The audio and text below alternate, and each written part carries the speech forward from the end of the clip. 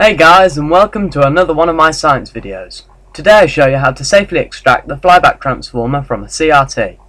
But what is a flyback transformer? And what is a CRT?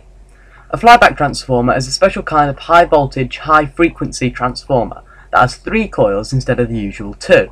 They can output in AC or most commonly DC.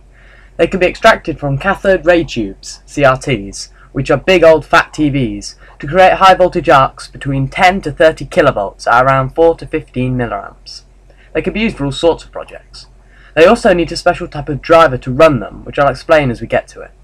But before we start, I just want to say that you are doing this at your own risk, as there are lots of hazards such as glass implosion and electrocution. I cannot be held responsible if you injure yourself doing this. Right, let's get started. Okay, firstly you're going to need a CRT. You may already have one. If not, just ask around, friends, family, particularly grandparents, as they sometimes still have one sitting in their loft or something.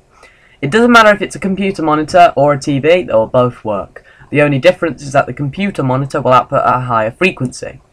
Once you have one, you'll need to unscrew the back and take it off. Please make sure it's not plugged in when you're doing this. This is what the inside looks like. Note, you'll need to do this next part outside. Please don't touch any of the insides of it. The majority of the space is taken up by the big black cone-shaped thing. This thing itself acts like a capacitor and can still hold a lethal charge in it, even if the TV hasn't been turned on in years. So we're going to need to discharge it before we can safely get the flyback transformer out of it. To discharge it, we're going to need to make what's called a chicken stick. For this, you're going to need a long pole made out of something non-conductive. Remember, wood can be conductive at high voltages, and especially if it's wet, so try and use a plastic pole instead. You're also going to need a flathead screwdriver, a wire, and some sticky tape. Finally, you'll need a metal pole that is dug deep into the ground. Tape the screwdriver firmly onto one end of your plastic long pole. Then attach a wire going from that flathead screwdriver to your rod that is dug into the ground. See that suction cup looking object connected to the cone-shaped thing? That is your target. It is the positive inlet to the CRT. Now just simply push the flat head of the screwdriver underneath the suction cup and pop it off. You may or may not hear a popping sound when you do this. This is okay, it's just the capacitor discharging. If the CRT has not been turned on in a while, then you won't hear anything. Make sure the screwdriver makes good contact with the metal underneath the cup, and also make sure the screwdriver is tightly connected to ground, otherwise you won't discharge it. Also make sure you don't touch or even go near any metal part when doing this, or the energy stored inside the capacitor can go through you and kill you. Now that that's out of the way, the CRT is electrically safe, but there's still another big danger that we need to sort out before we can get the flyback out. At the tip of the CRT, there is an electron gun. You'll see a circuit board attached to it. This simply pops off. Here is the second big danger we need to make inert. The CRT itself is a vacuum, measuring in at 0.01 pascals. To put that in perspective, atmospheric pressure is about 100,000 pascals. This means that if you were to drop, shake violently, or accidentally crack the tube itself, there could be an implosion, sending glass fragments everywhere. To prevent this from happening, we need to safely decompress the tube. Now to do this, you're going to need to keep your CRT outside.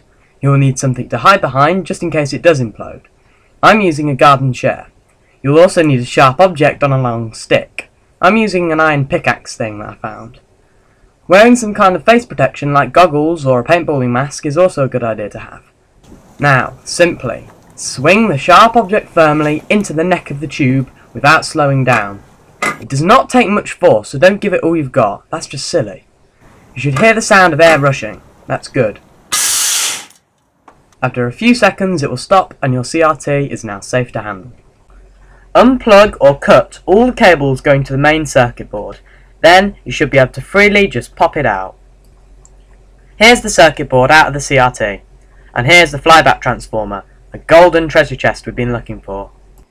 Before handling the circuit board anymore, get a stick and put some foil on the end, then locate the primary capacitors and flip the board over.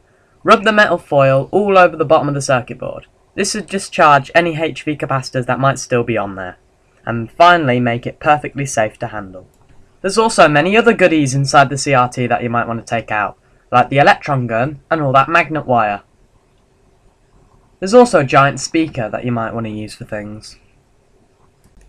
Clamp the board down and whack on your soldering iron.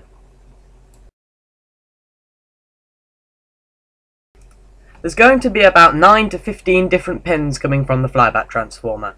Use your soldering iron to desolder the solder and use the solder sucker to get rid of it. Keep doing this until the flyback transformer comes free from the board.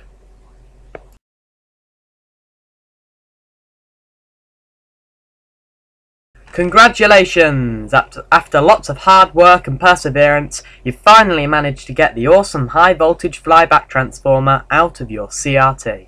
Now, get ready to make a driver so we can make some high voltage arcs from this thing. Now, to power this thing, you don't just plug it into a wall outlet. Instead, you can just run it off AA batteries. You're going to need 8 of them, and it will drain pretty quickly, so I recommend using a PSU from a computer. Look online for simple ways of how to convert it into a power supply. It's pretty easy. Now, you can't just plug power up to this thing and expect it to work. What you need is something called a Flyback Driver. A Flyback Driver is a circuit that will take the power and make it so the flyback will work, basically. It's a little bit complicated, so I'm not going to go into how it works. There's loads of different flyback drivers, such as the 3055, the 555 timer, the ZVS, MOFSET, there's loads. What I'm going to show you in this video is a very simple circuit that I used called the 3055 circuit. It's very simple. This is not a tutorial on how to make a flyback driver, this is just how to extract one and get sparks from it. So I'll put a link in the description of where you can get the parts to make this and all the instructions of how to make this driver safely. I'll put that link in the description. Now I've made it and I'll show you what the flyback does when the driver and the power is all plugged up to it. When attaching the driver to the flyback, you're actually going to have to wind your own coils around the exposed ferrite core. That's very simple. Just get a bit of magnet wire and sand off the ends. Changing the amount of turns on the feedback and the primary coil will affect the output voltage. I suggest starting with 7 turns on the feedback and 11 turns on the primary, and just mess about with it really until you get the best output voltage. But be careful not to overvolt it, otherwise it'll break. That's happened to me before, twice. So there we have our flyback transformer, fully wound. And here we have the driver circuit. It's a complete mess of wires, but all it consists of is a transistor with a diode, 2 resistors, and a battery bank. So now, when we wire this baby up, we'll have some sparks. Hear that really faint hiss? It's coming from this.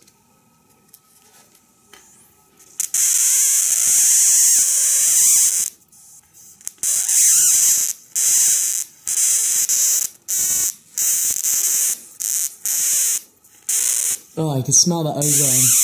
It produces ozone, you can smell it. Really weird. There we go. Well, that's it ladies and gentlemen. You now know how to safely extract a flyback transformer from a CRT, and with the link provided in the description, you now know how to make a driver to run your flyback transformer. It's an awesome high voltage source that can be used for many projects, and I'll have some more videos coming up in the future which I show you what I use it for.